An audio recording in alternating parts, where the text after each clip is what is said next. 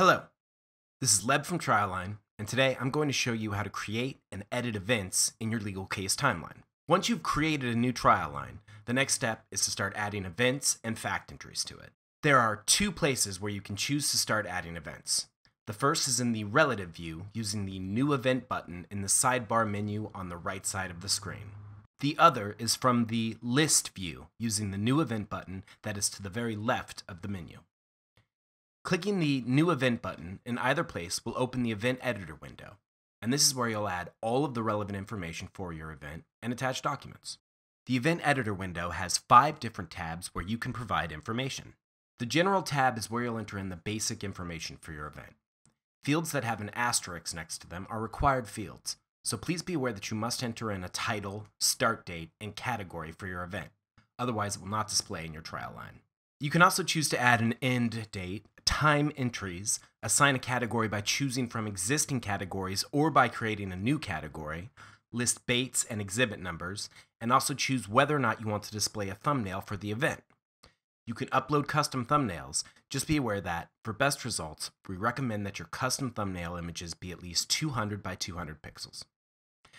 The Provider Details tab allows you to enter in medical provider details, including facility name, address, and contact information, as well as provider-specific information. You can also attach medical records and other files here as well. The Add Media tab is where you'll add supporting documents and other files directly to a specific event. You can drag and drop files in, select them from your computer, or choose from existing files stored in your company or case file library. TrialLine supports all common file types, even video and image files, and you can also link to a YouTube video here as well. The Add Tags section enables you to attach tags to your event, which you can then use to sort and filter out the events that are displaying on your trial line. Simply type in your tag and click the Add Tag button. You can attach as many tags as you like. The Notes section allows you to add additional information, be it notes to yourself or others, or information that you don't want to include in the description, for whatever reason. Please be aware that notes will not be visible in shared or saved views, only in the standard relative view.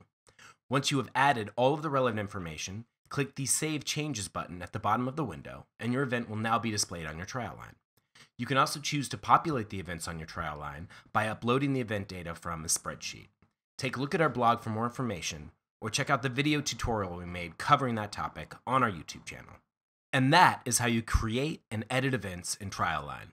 Go to TrialLine.net today to start your free 2-week trial period and learn how TrialLine helps you show your story.